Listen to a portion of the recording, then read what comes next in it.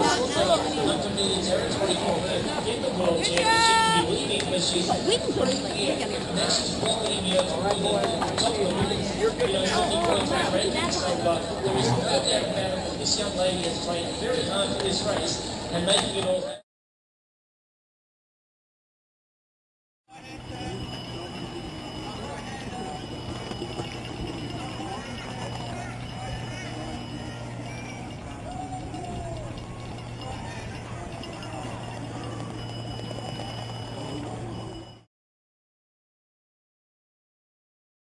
It's a great start.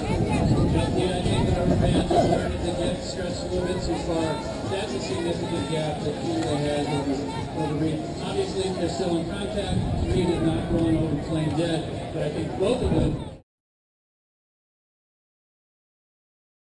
James Anderson, come on in from Aussie. Did you just say James Anderson was the Ironman 70.3 World Champion? No, I did not say he's the Ironman 70.3 World Champion. I did say Tim Marine is the World Ironman 70.3 Champion. No, I did not say he's the Ironman 70.3 World Champion. I did say Tim Marine is the World Ironman 70.3 Champion. So he's not.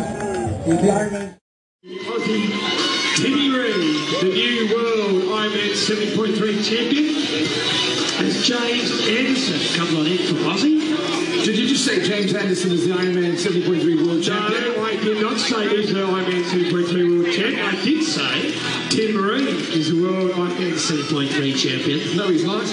He's the Ironman 70.3 World Champion.